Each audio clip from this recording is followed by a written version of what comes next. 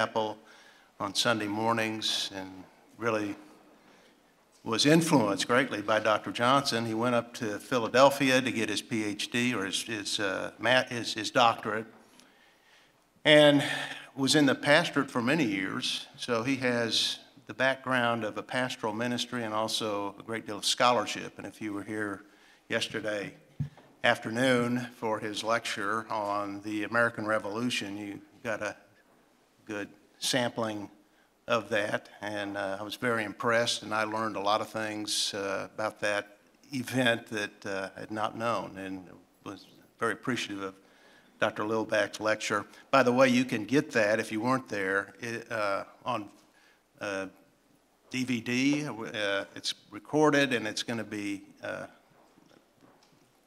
I don't know when it's going to be put out, but you will be able to get that lecture. Dr. Lilback, as I said, is president of Westminster Theological Seminary. He is also the professor of historical theology there. And so I'm going to turn it over to Peter now, because we're going to use the full hour for a lecture, and it's different from what you have in the bulletin, but I'm going to let Peter explain that. So Peter, it's great to have you back. Be back with my home church in Dallas, Texas. That's the Believer's Chapel. What a pleasure to be here. And I was planning to do a study on Micah chapter 4, which I did at the Bible study up in Oklahoma City with your good friend Mike Black. And then for the George Whitefield Society lecture, they had proposed that I might do a study on the issue of climate change. And now, you know, say, climate change, what do I do? Everybody's talking about it, I know nothing about it, but he gave me enough lead time. He's been asking me to do this for like 3 or 4 years, and finally, you can't say no to Mike Black, you know that. If you know Mike, he's an overwhelming force of nature, and he just finally said, okay, I've got to do it. So with great fear and trepidation, I started working on it, and having delivered it, he said, please deliver it to the folks at Believer's Chapel. And I said, oh, if you really want me to, I will. And your pastoral team has consented for me to change. I know when you put something in the bulletin, it's the law of the Medes and Persians, and you can't change it. So my head should be chopped off, but I've gotten an exemption. I don't know if this is a Believer's Chapel indulgence that I've been given here, but here I am. So it's my joy to share it with you. And as I do this, I want to emphasize just a couple things. Number one, I am not an expert in this field. So many things I might say, you might say, well, we didn't get it right. I'm very open. I get criticized all the time. That's part of the job of a president, by the way. You know, you got to have a lightning rod somewhere and to kick somebody, so that's part of my job description. But if I don't get it all right, it's okay. But on the other hand, laymen in all areas need to look at issues around them and try to get the Bible and say, does the Bible give us wisdom on it? That's part of having a firm reliance on the Scriptures, having a world and life view that's shaped by God's Word. We believe God's Word is true, and it gives us wisdom. So I'm going to try to do that for you today, and as we do it, I also want to make clear that I don't believe for a moment I can be legitimately described as a climate denier. I'm going to say I believe in climate change, and I'm going to explain to you that the Bible teaches that. It's part of the Bible's revelation, and we need to take the Bible seriously. Further, I want you to know I'm not an anti-environmentalist. I'm a certified tree hugger. I've hiked the Appalachian Trail segments 3 or 4 summers. I've hiked, you don't see many trees in the Grand Canyon, but I love rocks too. I've hiked all the way across the Grand Canyon and back 1 week. I love the outdoors. I've climbed volcanoes. I've hiked in Tibet. I've been in India in the Himalayas. I love the outdoors. I love the environment. So if you say I'm a climate denier and I hate nature, you need to go back and take that extra hour of sleep you lost because you weren't listening. I love nature. But the question we have to look at today is, what do we hear? What is true? And then what does the Bible say about it? So this is the issue. So my title today is called Climate Change and the Unchanging Word. Because I'm speaking to something that I don't have great mastery of, I'm going to rely on my manuscript more than I usually do. So forgive me for reading a lot, but I think it's better to try to be accurate than to just be educationally fun, okay? So it's a little bit scholarly, but not too much, I hope. So let's begin. Following a long-standing ecclesiastical tradition, the moderator of the Church of Scotland presents a Bible to the new British monarch in the coronation service. When he does, he declares, "This book is the most valuable thing that this world affords. Here is wisdom. This is the royal law. These are the lively oracles of God." Now, those words reflect the spirit of the translators of the King James Bible. And when they wrote their work and completed it in 1611, they said, "God's sacred word is that inestimable treasure that excelleth all the riches of the earth." That biblical worldview, of course, begins with what we read in Genesis 1, verses 26 and following, which is often called the creation mandate. We read this as follows. "And God said, Let us make man in our image, after our likeness, and let them have dominion over the fish of the sea, and over the birds of the heavens, and over the livestock, and over all the earth, and over every creeping thing that creeps on the earth."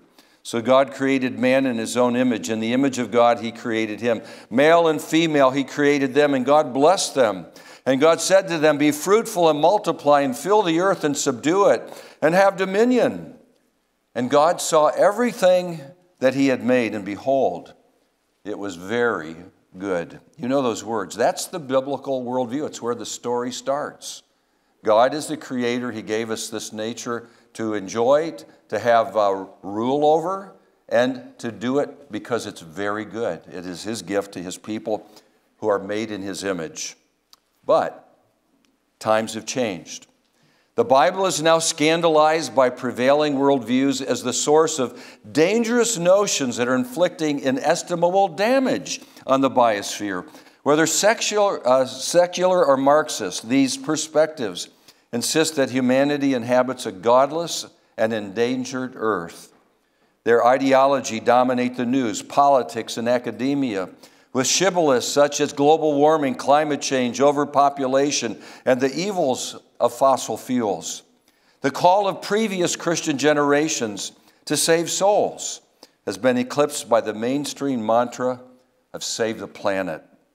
We encounter unrelenting declarations of the looming extinction of life due to catastrophic global warming and the inundation of earth by rising seas. The prophets of climate change pronounce the inevitable death of the planet unless immediate, radical, global action is taken. Although for some, they believe it's already too late. These views are reinforced by legislators and academics by attempting to curtail free speech by the imposition of so-called safe zones, protecting progressives from themes inconsistent with their ideology. Christian teachings are banished from such, and historic biblical beliefs are condemned as hate speech. Beliefs in a sovereign creator and his grant of a privileged planet to be ruled by humans are repudiated. Post-Christian Western culture is now avowedly anti-Christian. And so as we talk about this theme of climate change and the unchanging word, I want to give you the themes that I'm going to try to pick up briefly. First of all, we're going to talk about the culture of climate change. Secondly, what I'm calling the inconvenient truths challenging climate change doomsday scenarios. Thirdly, I'm going to speak about engaging observable realities regarding climate change. Fourthly, how does the Bible help us? Redemptive, historical, theological issues addressing the issue of climate change as believers. Fifthly, the Bible's clear answer to the foundational question of climate change. That is, can mankind destroy the divine order of nature? And then lastly, a biblical evaluation of climate change claims. Now, I can only surf quickly over these themes, but I hope I can touch each of them briefly today. And I thank you for giving me the full hour to try to cover it. So let's begin with this first theme, the culture of climate change. Contemporary culture is engulfed by concerns of climate change. Rising oceans have brought a rising tide of dire warnings of an impending apocalyptic climate tsunami resulting in the destruction of life. Global warming claims were given widespread respectability by Al Gore's 2006 Academy Awards-winning documentary, An Inconvenient Truth. The message of global doom has led to the recent celebration of teenager Greta Thunberg as the spokesperson for climate change. Her famous declarations include statements such as the following: "I don't want your hope. I don't want you to be hopeful. I want you to panic and to act as if the house was on fire." She says, "You say you love your children above all else, and yet you are stealing their future in front of their very eyes." She says, "You all come to us young people for hope. How dare you? If you really understood the situation and still kept on failing to act, then you would be evil." And then she says, "For more than 30 years, the science has been crystal clear. How dare you continue to look away and come here saying that you're doing enough when the politics and solutions needed are still nowhere in sight? You are failing us." But the young people are starting to understand your betrayal. The eyes of all future generations are upon you. And if you choose to fail us, I say we will never forgive you. Wow. The gauntlet has been thrown down. Thunberg was selected as Time Magazine's 2019 Person of the Year, following her condemnation of global older generations at the United Nations, who she claims have stolen her childhood through indifference and inactivity regarding the approaching cosmic doom of climate change. Reports appear of children unable to sleep due to fearful nightmares about climate change. News reports are heard of teenagers screaming in anger and terror at climate change rallies at the corrupt capitalist business and energy systems run by selfish older people. Jeff Bezos, the founder of Amazon, has apparently heeded these pleas and has announced his commitment of $10 billion to fight climate change. That's 10 billion with a B. Stop and think about how much Mr. Bloomberg did with $500 million.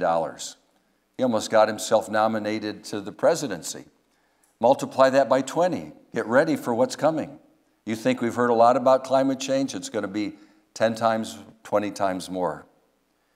Politically, Americans are confronted with Alexandria Ocasio-Cortez's prognostication of the final decade of life on Earth unless the Green New Deal is enacted. Climate deniers are scolded and scorned by the insistence that all scientists hold that global warming, or at least climate change, is an undisputed fact that imperils the habitability of the Earth. Exxon may have now escaped culpability in court for its alleged role in the climate catastrophe. Nevertheless, it is certain in the minds of many that the Trump administration has accelerated the ending of life on Earth by foolishly quitting the Paris Climate Accords. Now, this is just the news we've all been hearing. I'm not making any of this. This is just stuff I plucked right out of popular sources and I've heard myself. Emanating from this perspective, there are increasing demands to end fracking, claiming it's destroying the environment. Pipelines that advance North American reserves of natural gas and oil are resisted and claim to pollute the environment. It matters not that these energy developments are consciously constructed with concerns for environmental safety. The geopolitical significance of their creation is ignored. Such new energy production and distribution have made the U.S. a net energy exporter after decades of being dependent on others, thereby vastly diminishing the influence of Russia over Europe. Moreover, it has dried up Western petrodollars, previously harnessed for terrorist activities by groups that perpetrate violence from bases operated throughout the Middle East. That's our climate, the climate of climate change. Now, secondly, the inconvenient truths, to borrow a phrase, challenging climate change doomsday scenarios. Just want to offer some things that are evidently true if we would pay attention to them. There are, however, inconvenient truths that challenge cultural prophets who assert the demise of life by global warming and climate change. So I might begin by saying prophecy for mere mortals, to assert the obvious, is an inexact science. To predict the future with absolute certainty is not possible for mere mortals, and I think it's best left to one possessing omniscience. And that happens to be not us. That happens to be the I am that I am. The fallibility of human predictions is evident when we realize that we have long passed the 2014 date that Al Gore suggested for when the ice caps were to melt. Such dire predictions have proven to be greatly exaggerated. In fact, the ice actually grew in the year of Gore's claim, and they are freezing in remarkable ways. But isn't the Arctic melting, and aren't the polar bears dying? Well, recent counts of polar bear numbers show that they are flourishing more now than ever. And significantly, the Arctic ice cap is freezing. But isn't the Antarctic ice cap warming and melting? But that is only on one side of that continent. On the other side, it is freezing, and the temperatures there are plummeting colder than usual. And perhaps we've forgotten, but the climate change prophets' cry only half a century ago was for a looming new ice age. So who's got it right? It was 50 years ago, the new ice age, or is it the looming new climate warming that's going to burn the earth? A global warming advocate explains the imposition of climate change prognostication by an illustration of a man walking a dog on a leash. A dog being walked on a leash may go right or left with wide fluctuations. Have you ever walked a new puppy? Wow, that dog's all over the place, right? That's the weather. It's just back and forth, okay? But the issue is not the course the dog is taking on the leash, but the direction the man is walking. That's the climate. The climate, what direction is it going? It's a great illustration. A man is walking, and if he walks this way, the fluctuations. But, of course, the illustration has an inherent problem. Which direction is Mr. Climate Man going to go? Is he going to decide to turn the block this way, turn the block that way, or just keep walking? We have no way to know. Climate is something, even using the illustration, yes, there's wide fluctuation. Yes, climate, but how do we know? That's the question. Eventually, the necessity arose to address the failures of the prophecies of global warming. Due to the inaccuracy of the prophets and record-breaking snows and freezing in various places around the world, a more accurate denomination of Earth's unpredictable weather was created, namely climate change. And I happen to think that's really a good title, because global warming may or may not be a fact, but climate change is a fact, and it is one that we will establish to be woven into the very revelation of Scripture. We are climate change believers if we believe the Bible. It's inherently necessary to do so. We can agree that this phrase is a more accurate title for what we observe as well in the weather and in the climate in our own lifetimes. After all, changing climates are the observable realities of Earth history. For example, the place where I grew up, Northern Ohio. Okay, Northern Ohio is a place right next to a big lake called Lake Erie. And you've heard about the Great Lakes, so I had fun growing up there. But you know, when I grew up, I used to see what were called glacial grooves, rocks that were carved by ice sheets, and you can still see the patterns that they wore right into the rock. There's what are called lateral and terminal moraines. That's big pieces of earth and soil and rocks that are just pushed, making little big mounds and hills all over, and you can see where the ice sheets once went. I lived on Johnny Cake Ridge. It's a terminal moraine of a glacier. And where I grew up, there used to be a mile of ice over my home. That's not in my lifetime. But where I lived, they said that at least a mile of ice was there. And you know, it all melted about 10,000 years ago. And if I do my historical analysis right, that's about 10,000 years before the Industrial Revolution. It had nothing to do with human energy and work. What it shows us is that the earth has been warming for a lot of centuries before human beings had anything to do with it. There is climate change in all around us, and that is part of natural history. It is something that we need to expect and explain away a mile of ice, except by global warming, but there was also global cooling. How did a mile thick layer of ice get there in the first place? That's examples that we could consider. The point is that global warming has been a steady reality for centuries, long preceding the Industrial Revolution. Yet amid that long stretch of global warming, there have also been substantial episodes of many ice ages, such as the one that occurred during the 1600s and the 1800s. This time of greater cold and freezing closed the northern water route from Europe to Russia. They used to be able to sail across the top, and that froze out and stopped. It created the denser hardwood that enabled the spectacular acoustics of the Stradivarius violins. You've all heard why the Stradivarius is so beautiful. And people have wondered, and they finally figured out. They analyzed the wood, and they said the wood that was at that time from the trees that were available were more dense than any wood found in history because they grew in a period of greater cold.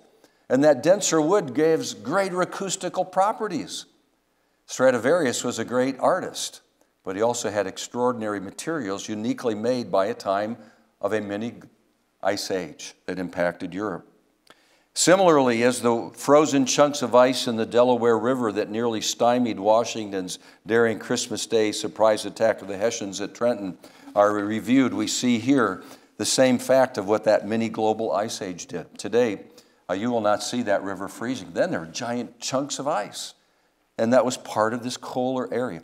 In fact, scientists, I've read these articles, they talk about them, they're beginning to recognize that there is a natural 400-year cycle in the sun. The sun has a period by which it increases and cools over 4 centuries. We haven't had enough temperature measuring to go back farther, but they're beginning to see patterns. And they're saying what we're looking at then is something that is part of the solar system. A significant fact about global warming needs to be taken into account. Did you know that there's Martian warming? The temperature on Mars has been measured for the last several decades. And they're discovering that the temperature on Mars is warming, and it has nothing to do with auto emissions on planet Earth. It has everything to do with the power of the sun. We are in a warming sun, and the warming sun is a very powerful tool for changing climate that has been going on for centuries. So let's summarize some salient facts. Predictions of destructive climate change thus far have proven inaccurate. Secondly, empirical science cannot fully answer the question of global climate patterns. First, there's not enough evidence over multiple centuries to establish a solar cycle creating ice ages and warming eras.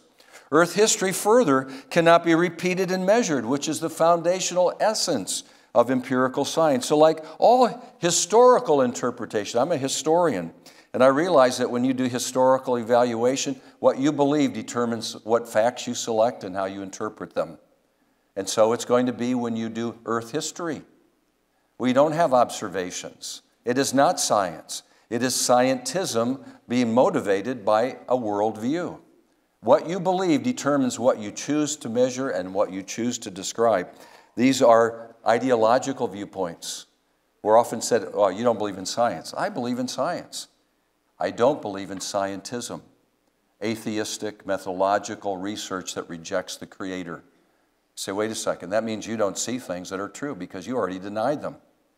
I come at it by saying there's a Creator, that we're in a created universe.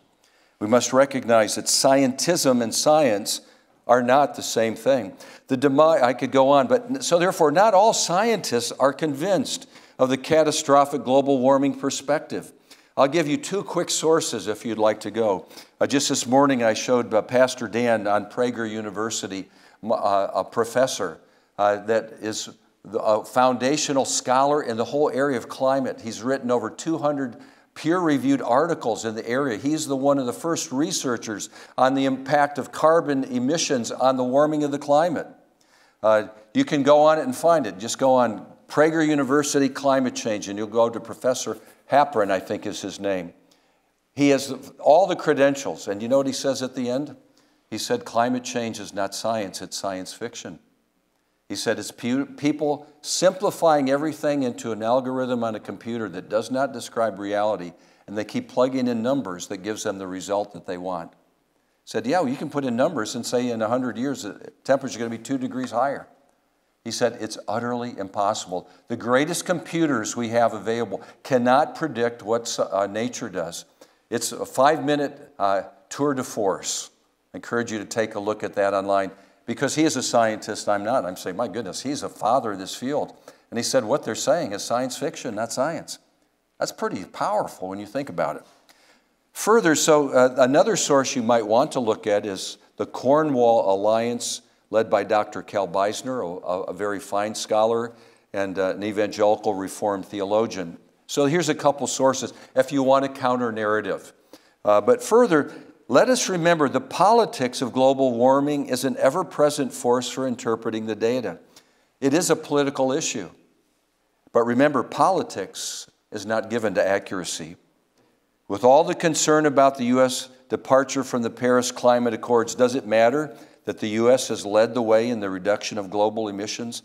To realize we're being attacked all the time, but the U.S. is one of the smallest polluters of the environment on the planet. The real issues are China and India and Indonesia. I've been to Beijing, and you can't see the sun. It's so cloudy and filled with pollution. I was in New Delhi, and I couldn't believe it. I could scarcely see from here to the end of the sanctuary. There was so much pollution in the air. I've been to Bali in Indonesia, which is one of the great surfing islands, right? You want to go there and have a great vacation? I was swimming at Kuta Beach, the great surfer, and it looked like I was swimming in a junkyard. All the junk that was floating, and I thought, my God, this is one of the premier beaches. And so pollution is an issue, and we should take it seriously. We need to address it. The environment is precious. If I'm your neighbor and you keep dumping garbage in your backyard, I'm going to start saying, would you finally get rid of that stuff? I have to live next to that. Can I help you clean it up? That's loving your neighbor and loving your community. We're not anti-environmentalists. We ought to say, we're glad we're doing a good job. Let's help others to address this issue. So as we think about it then, let's begin to engage, thirdly, some of the observable realities in favor of climate change.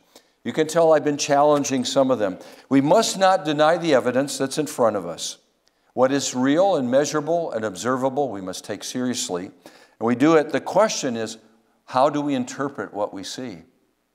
Because you can see many facts and it can mean something else. And so the question is, how do we? So let's fully admit that the seas are rising. I was just in the Netherlands recently, and I was talking to a very fine Reformed theologian. He said, the Netherlands are taking the rising seas very, very seriously. You remember, they've reclaimed a great deal of land from the ocean through their dikes. And so if the ocean is rising, that's threatening a lot of their real estate. And they're taking it so seriously that they're reducing their national speed limit by 20 kilometers per hour to reduce emissions and heat. They say we want to do what we can to try to prevent the loss of our land by the rising seas. And in fact, my friend said, it may be too late. We may lose a great deal of land because of the rising seas. And of course, that raises the question of what about U.S. coastal areas such as Florida and New York City? If there are rising seas, and by the way, I'm going to argue that rising seas have been going on for a long time. Be careful if you buy too much shore property. You might want to have some property in the mountains too. The seas are rising. We should not deny that. It's a fact. The evidence of warming is also clear. The ocean's temperatures can be seen to be warmer. A beautiful example of this is the Ganges River source up in the glacier mountains of the Himalayas. There was a marker that was put there in the year 1900 and said this is the extent of the glacier in the Himalayas that creates the Ganges River. If you go there today, there's something like 200 yards away that the glacier has melted. The glacier is receding. And so there's global warming. There's glacial melting. The seas are rising. There's no doubt about this. And we hear stories such as this. Cities running out of water as Cape Town, South Africa, and Chennai, India. The Great Barrier Reef is in decline and seems to be moving toward a state of dying. We cannot deny these things. They're real. We've heard about massive fires that have devastated large swaths of California and Australia. And I love the mountains of California, and I have certainly enjoyed hiking in Australia. I've climbed Ayers Rock, that big giant freestanding rock in the middle of Australia. I had to climb it because my name is Peter, which means a rock. So I had to climb the biggest rock on the planet as a hiker. So I've done it twice, and it's a wonderful thing. Okay? And we've already said pollution is a huge issue. We should be concerned about the pollution that we see around and the corruption of the environment. These are things we should care about. Why? Because God made it very good. We're to care for the environment. It's not something that we should. Like I said, I love trees. I'm a tree hugger. I'm a hiker. I love the out of doors. I don't want to see us destroy the environment. Now, what do we do with all that? Now, these things that I've observed, let me offer some interpretations that we should take seriously. I've first of all identified the fact that solar warming is a fact, and it is not explained by human activity. It is real, and it is impacting other planets in our solar system that we have nothing to do with. If Mars is warming up because of the sun, well then, a fortiori, so is the Earth. We're closer to the sun. There's a long history of ice age melting that's evident in Earth history. The ancient rise of the seas closed the Bering Land Bridge between Alaska and Russia, and glacial melting created the Great Lakes. Global warming has been a reality for multiple centuries. California fires and Australia fires are serious. They are indeed tragic, but you know they are likely due because of lack of attention to the natural things that we should do. The power companies in California have admitted they did not take enough attention to their power transmission, and that the fires were created by electrical transmission that was not properly installed. They created the sparks that created the fire because they didn't install it carefully. And further, in Australia, they're saying one of the things with the expanse of civilization is that they have not followed the practice of the Aboriginals that regularly would take and burn the underbrush in areas where there were known to be fires. By doing that, they were able to prevent the massive burnouts they'd learned for centuries. And us wise kind of Westerners just didn't do what ancient wisdom showed. The same thing has also been true in California. They've given up the ancient practice of burning underbrush to prevent the massive fires. We are culpable, not because we are making the earth too hot. It's because we're not taking care of what we know to do in our speed to do things and not paying attention. Now, this to me is one of the most remarkable facts. Globally, there are numerous submerged ancient coastal cities, indicating that the seas have risen some 200 to 300 feet through human civilization. This is all without the impact of industrialization and human fossil fuel emissions. Just in the last few years, about 3 miles off the coast of western India, they discovered a massive ancient city of India, a civilization that's totally lost and forgotten. It's under 200 feet of water. That shows you that once that was a coastal city. But the seas in human history have raised that much, and it had nothing to do with carbon emissions from industrialization. We are in a warming planet phase. That's just a fact. Polar caps are impacted by, as we say, this solar heating and cooling process.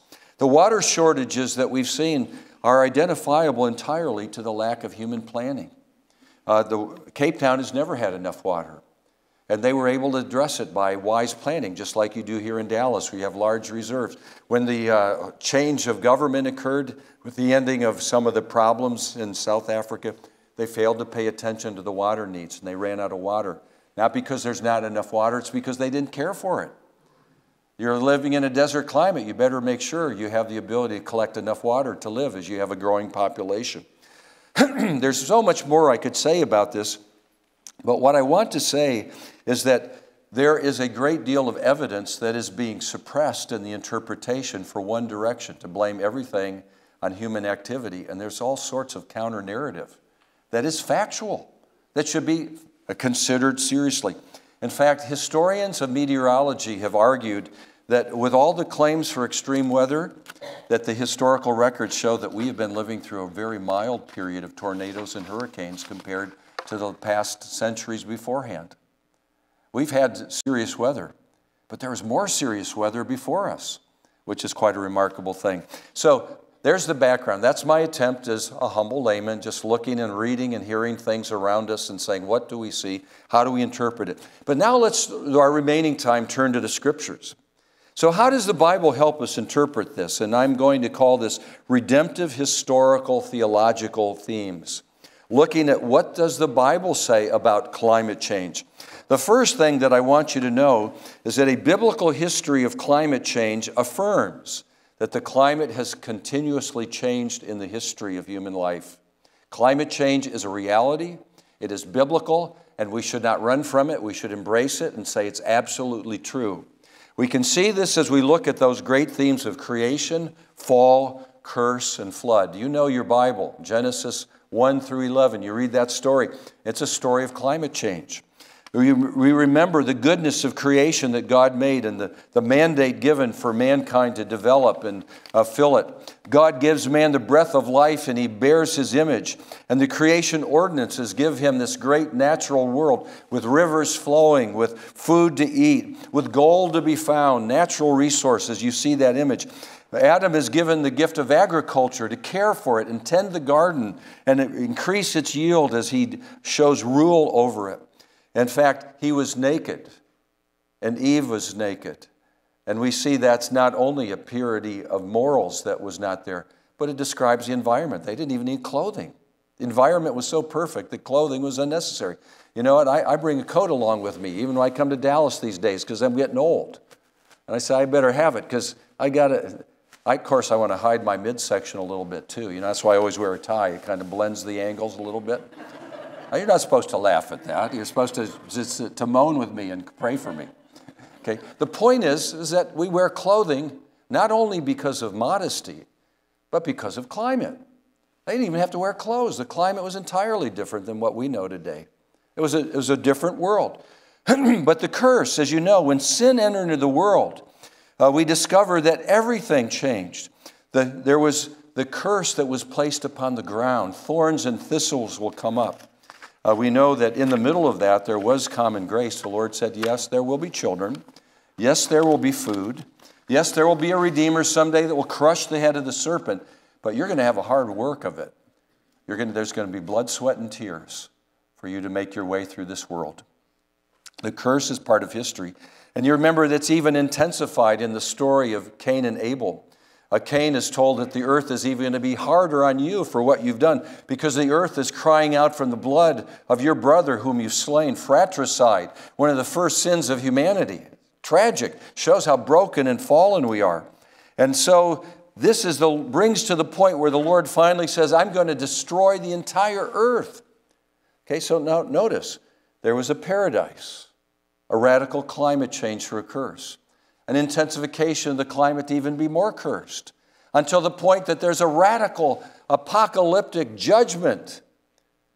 The flood, the universal flood that destroys humanity because man's thoughts and hearts were only evil continually before the Lord.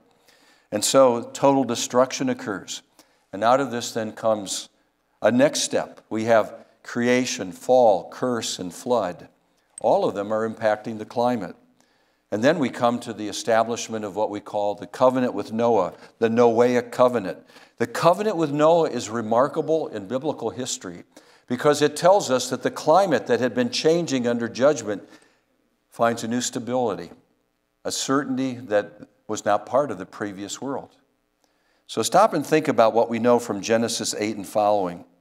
God establishes a covenant with creation and with mankind that anticipates the ultimate redemption. But it brings about a climate change from what had preceded the flood, and that climate change is one of stability.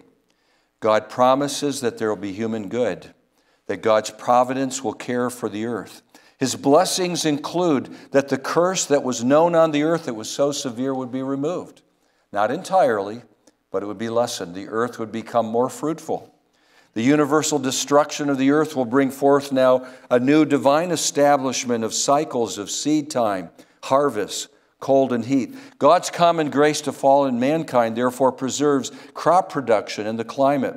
So, for example, listen to these words in Genesis 8:21 and following. The promise of a non-repeating of a universal destruction of human life by the flood.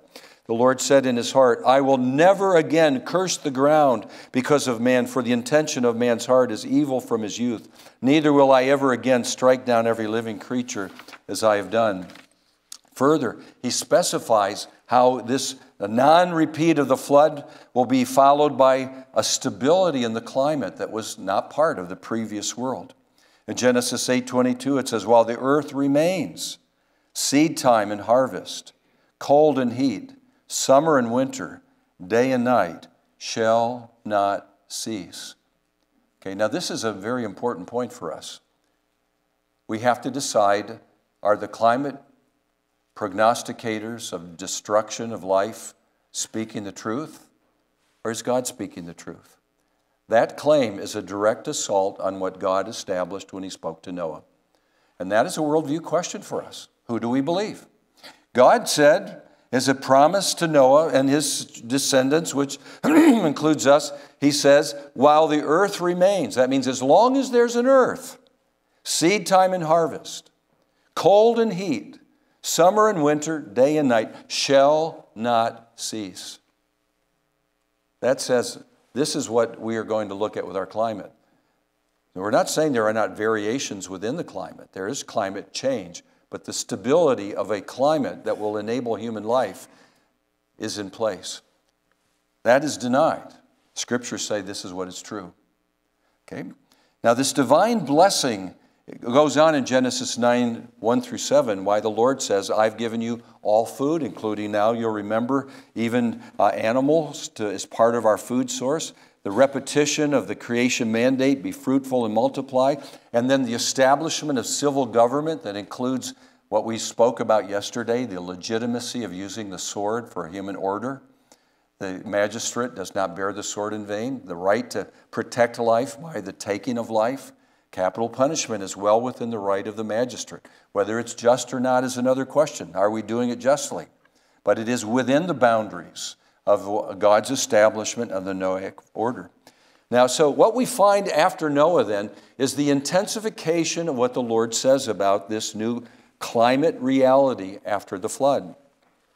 The post-flood divine reaffirmations of this common grace include a reiteration of God's promises for such things as rain and harvest. These are the things we're told. Rain's going to stop.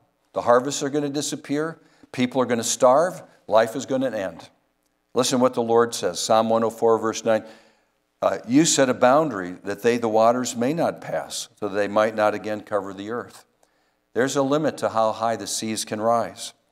Sea and rain and seasons are assured. Jeremiah 5:22-24. Do you not fear me, declares the Lord? Do you not tremble before me? I place the sand as a boundary for the sea, a perpetual barrier that it cannot pass. Though the waves toss, they cannot prevail. Though they roar, they cannot pass over it. But this people has a stubborn and rebellious heart.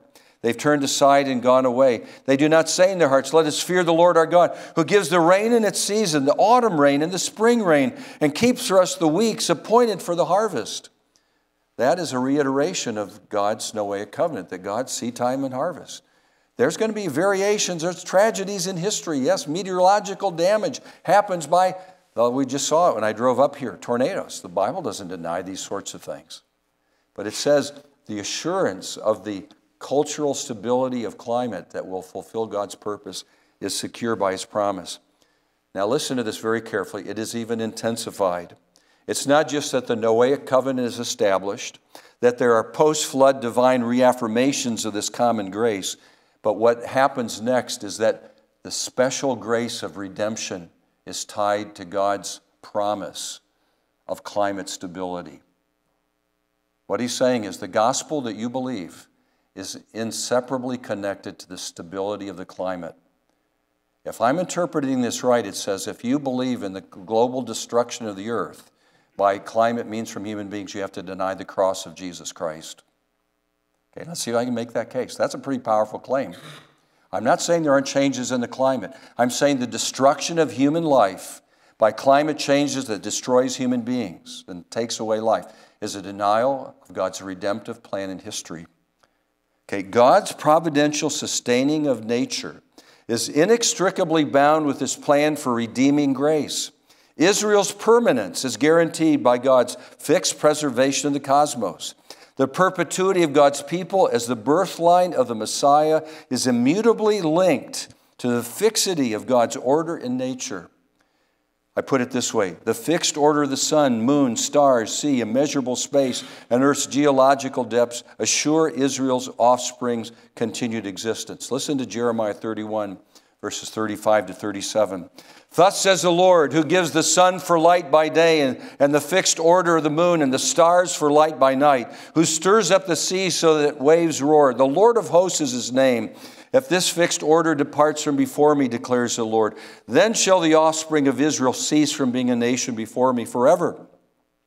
Thus says the Lord, if the heavens above can be measured and the foundations of the earth below can be explored, then I will cast off all the offspring of Israel for all that they have done, declares the Lord. The permanence of the nation of Israel, called to bring forth the Messiah, is tied to the stability of the climate. That's intensified even more fully in Jeremiah 33:19 and following. God's natural covenant with the appointed times of the cycle of day and night and the fixed order of the heavens guarantee that a descendant of David will be on his throne in fulfillment of the Davidic covenant. David's descendants can also be understood, therefore, by looking to nature, namely to the immeasurable quantity of sand on the seashore. Jeremiah puts it this way: the word of the Lord came to Jeremiah, thus says the Lord, if you can break my covenant with the day and my covenant with the night, so that day and night will not come at their appointed time, then also my covenant with David, my servant, may be broken, so that he shall not have a son to reign on his throne, and the covenant with the priests, my ministers. As the host of the heavens cannot be numbered, and the sands of the sea cannot be measured, so I will multiply the offspring of David, my servant, and the priests who minister to me. If I have not established my covenant with day and night in the fixed order of heaven and earth, then I will reject the offspring of Jacob and David and will not choose one of his offspring to rule over the offspring of Abraham, Isaac, and Jacob, for I will restore their fortunes and will have mercy on them. This is the greater David, the promised Messiah. The Lord says, I have established a plan and it will not end. I will bring forth through Israel my Messiah who will reign upon his throne. And if that doesn't happen, the earth will disappear. In other words, redemption and creation are inextricably connected in God's plan. And so that brings us to fifthly, the Bible's clear answer to the foundational question of the climate change debate. Can man destroy the divinely established order of nature, even though God will never do so based on his common grace promises that support his gracious plan of salvation in the Messiah? In my opinion, this would only be possible if man lived in a neutral universe, if he was autonomous and essentially sovereign in his actions, and the universe is devoid of God. But this is not man's world. This is God's world. God does not relinquish his providence in any aspect of his realm to his creatures. God will overcome human evil with his good. Redemption, resurrection, finally, new creation. Biblically, it is not possible for mankind to thwart God's purpose and promises. God is sovereign. We sing, "This is my Father's world." We don't say, "This is the climate changer's world." This is God's world. God is the one who's speaking about his creation and his plan. He is his providence that upholds us. Our sovereign God's promise, providence, and prophetic purpose make the universal catastrophe prophesied by global warming alarmists impossible on a biblical basis. And therefore, I'd like to suggest it's time that we recover the true meaning of the rainbow. Don't you cringe today when you see the rainbow? Oh, LGBTQ. They're trying to destroy the family. They have all these different values. Guess what? They've hijacked the rainbow. The rainbow belongs to you. God gave it to all of us. And what did he say by the rainbow? God puts the rainbow, you know, as a hiker, I'm a tree hugger, I'm a rainbow lover too. When I'm out hiking, I've been inundated. And you know, when you're out hiking, there's no place to run when it decides to pour. But sometimes there's a great blessing for getting that. It's a Presbyterian baptism. Water's coming from above, you know. So you get this Presbyterian baptism, and I'm all soaking wet, and I'm walking along, and all of a sudden there's this big rainbow in the sky. You know what I think? I don't think LGBTQ. I say, praise God. The earth is still secure. The Lord is going to uphold his promise. He's given a sacramental sign for everyone to see if they have eyes to see and ears to hear, and if they'll look at his word. He's saying heaven and earth is going to be here until all that God has said in his word is accomplished. Seed time and harvest, day and night, all of the blessings of God in seasons and harvest and planting are all secure. That means I'll get to hike again next year if the Lord gives me life and health. The world's going to be here. He's not given up on us. Brothers and sisters in Christ, reclaim the rainbow. It's yours. And it smacks this worldview right in the face. Say, that's not true. God says this world, he's given us a sign again and again. His word is sure. The Bible's clear answer is that this rainbow is a sign of natural common grace blessing, preserving the earth and human life from the destruction of a universal deluge. But, we can go on beyond that. Once we begin to see, all right, climate change is biblical. We see that there have been radical climate changes in the history. Now there is a general vast stability in the climate that will have variations for sure, rising seas, maybe declining seas. There can be all sorts of different things going on, but there is a general fixedness in the universe based upon God's promise and his giving of the Messiah that must come in history. But the moment that you yield to that, then you have other implications of what the Messiah has said. It guaranteed the Messiah would come, and then the Messiah made prophecies. And we begin to build what I would call several biblical considerations why global warming that will create climate destruction for human beings is impossible. What God has said through his Messiah about the world and what's to come makes this eschatology of doomsday destruction impossible. First of all, let's remember God is sovereign. He's omniscient.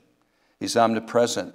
He's omnipotent. He's not like Al Gore, who said, well, the ice caps will melt by 2014, and he was wrong. The Lord declares the end from the beginning, for there's none that can stay his hand. He works all things after the counsel of his own will. Every hair on your head is numbered, according to Dr. Mehmet Oz, my favorite online doctor. He said you have 150,000 on average on your head. Did you count them yet? God changed the count when you combed it this morning. He said, not even a sparrow will fall to the ground apart from God's will. God sees every one of them. And they're all, and in Jesus' day, 2 were sold for a penny. Did you know there are over 540 million sparrows in North America? There's more than one for each of us in North America. God knows everyone that falls. God knows it. Don't you think he's concerned about the bigger questions too? Like, will seed time and harvest continue? God's providence sustains. He's sovereign. He knows the end from the beginning. He has further a plan that will be fully realized and effectual. He will work out his eternal decree, his sovereign plan through his providence and preservation. Colossians 1 say that all things consist in the hand of Jesus Christ. He's the one that's holding the fabric of the universe together. Is he going to let it go? He has a plan. Thirdly, the seas, as we've already seen, will not create a global flood that will destroy the entire earth. There will be uprising and falling. There'll be tsunamis. There'll be storms. There's crashing waves. But the fixity of even the land masses that God has are in his care. God has made a covenant with the seed of Abraham, his elect, and with the cosmos itself. He will not break his covenant. God's word is irrevocable. What he has declared will surely stand. There's nothing that will change his mind. No one can stay his hand. And Nebuchadnezzar learned that well, remember? He said, wow, the Lord is the God of the kings of the universe. These promises of divine preservation of nature for man's good are reiterated in numerous biblical texts. In my notes, I have about 7 pages of one verse after another saying the rain is coming, the harvest is coming, seasons are coming, God's blessings are coming. So what's the great answer to climate change? Read your Bible. It says, yeah, there's been climate change and there'll be variations, but God has a plan and his purpose will stand. God is the creator and preserver. His providential preservation brings good gifts to man. Remember James 1:17? Every good gift and every perfect gift is from above. And why do we have them? Because with God there is no variation. There is no shadow due to change. The fixity of the universe based on God's promise is absolutely secure because of the immutability and perfection of God himself, who gives us these good gifts. Further, we can consider this. His prophecy, the Messiah's prophecies of the end times is certain. He can declare the end from the beginning. What does he say? In his prophecy, he says there will be people alive and nations functioning when he returns. He's not saying, oh boy, I'm going to come back and all life is dead on earth. What happened? When he comes back, there will be people here. This is what the Lord says. The Son of Man will come to be glorified and feared by all the humans and nations alive. While much is unclear and unknowable, we could debate eschatology. This much is clear. We all will agree if we study. People will still be here, so there will be no population annihilation. At the second advent, there will not only be the resurrection of the dead, but the change of the living. There will be suffering and plenty then, just like now, for it will be like it was in the days of Noah. What Noah saw, we will see, the same kind of life. The climate has changed because of the Noahic covenant, but the reality of human life, so that nations will still be here. Throughout history, nations rise against nation, but the end is not yet. And so that reminds us then that this cycle of sorrows, of war, rumors of war, famine, earthquakes, pestilence, drought, whirlwinds, tsunamis will continue in this fallen world until God determines to end it at His time and in His eschatological purpose. Further, He will spare His people amidst this final eschatological judgment. And thus, by special grace and common grace, humanity will be spared for the ultimate fulfillment of His plan. We know that ultimately the curse itself will be removed from this world. And some of the most majestic words we find in the Bible in Romans 8:18 and following, the Apostle Paul says, "For I consider that the sufferings of this present time are not worth comparing with the glory that is to be revealed in us." He said, yes, in this general fixity of the climate, there is a great deal of suffering. We don't deny it. There are famines, there are struggles, there are droughts, there are floods, there are earthquakes, there are all sorts of difficulties, there's suffering. For the creation waits with eager longing for the revealing of the sons of God. For the creation was subjected to futility, not willingly, but because of Him who subjected it in hope, that the creation itself will be set free from its bondage to corruption and obtain the freedom of the glory of the children of God.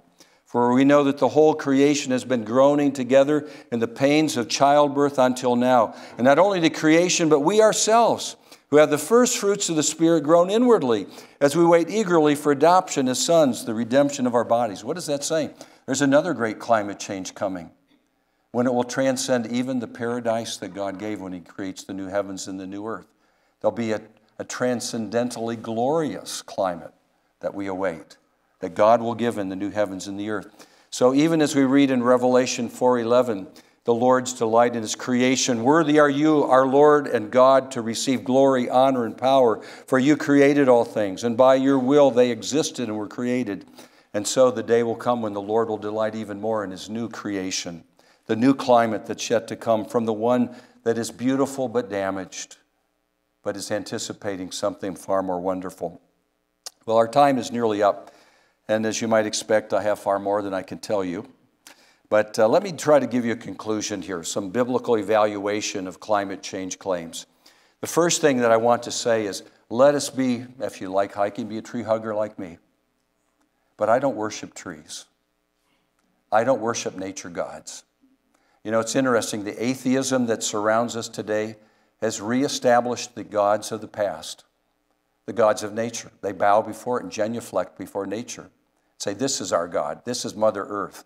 If we don't have this, we have nothing. Instead, it's the Creator and the creature. The creation is under the Creator. We worship the Creator. And because we worship the Creator, we delight in His works. It's His creation. We love it. We should love this world. We should love the rainbow. We should love the sunsets. We should love the seas. And we see our front yard is messed up. We ought to take care of it, make it a little bit better.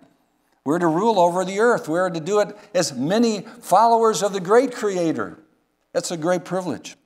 Let us remember that while God is absolutely sovereign, He does not diminish the importance of secondary causes.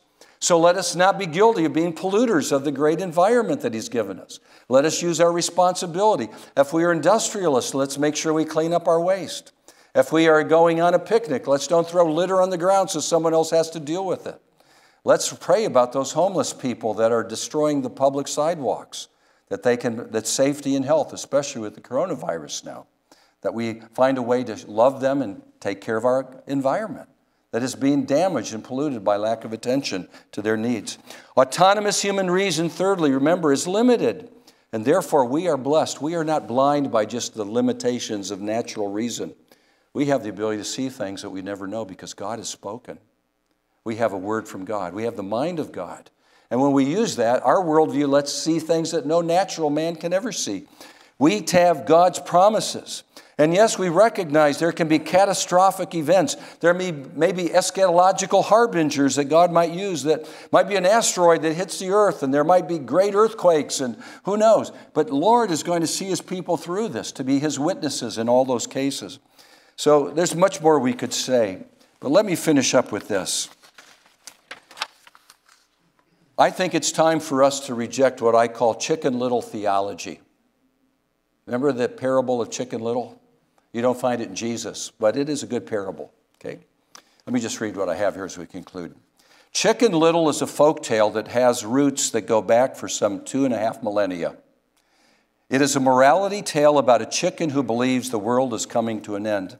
The phrase, "the sky is falling," is the heart of the story. The fable is a metaphor for the hysterical belief that disaster is imminent. Chicken Little believes the sky is falling when an acorn falls on its head. He decides to tell the king, and on the journey to the throne meets other animals which he persuades to join his quest. So his movement escalates as the inconvenient truth of the falling sky engages Henny Penny and Cocky Locky and Ducky Lucky and Drakey Lakey and Goosey Lucy and Gander Lander and Turkey Lurkey and Foxy Loxy. Boy, that's quite a name for a congressman, isn't it? So sly Foxy Loxy invites them to his lair, and he eats them all. The moral to be learned is clear. The gullible birds are eaten by the fox, and similarly, disaster will fall to others who believe everything one is told. So what does Chicken Little say to us today? The seas are rising. He's right, for this is the acorn that has fallen on our heads. But he is right to be terrified. But is he right to be terrified about the imminent disaster of the end of life? Rather, let us fear that the sly fox of massive government overreach and control will end up devouring our freedoms as we've allowed a cyclical event of natural order to drive us to hysteria and to the foolish end of freedom. Let us be responsible citizens, but as those with firm confidence in the promises of our Creator, let us engage this phase of his vast cycle of climate under sovereign control with confidence and joy, because our God rules, and he declares the end from the beginning. And he says, when I come back, I will change the living to be like me, and I'll raise the dead. This world will not pass away as long as there is a rainbow in the sky, and the rainbow and the cross are inextricably connected. Let that be part of your understanding of the world you live in. Lord, would you bless this time of study? Thank you for the joy we have. We pray that you will preserve foolishness from my remarks, that you'd help us to be clear, and that we would be good stewards of this beautiful creation you've given us. But let us not forever deny the truths that you've granted to us. We thank you for them in Christ's name. Amen. Okay, we're dismissed, I believe.